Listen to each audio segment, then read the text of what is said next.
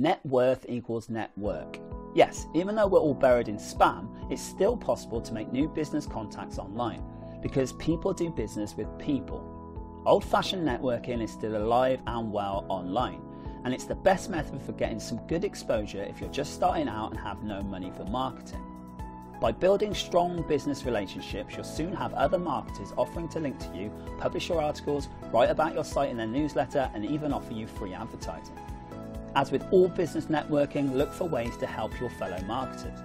If they have their own site, offer them a link on yours. If they have an opt-in list, perhaps you can set up a special page and give them a kickback on any commissions you make. If they write their own articles, perhaps you can turn them into a mini ebook and offer it to all your visitors.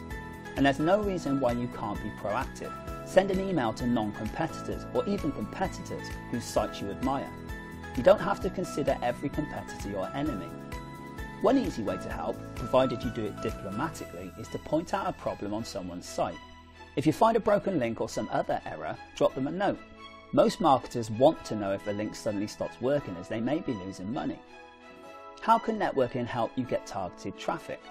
If you make 20 strong personal one-on-one business contacts every month, at least 5 of them will end up sending you traffic.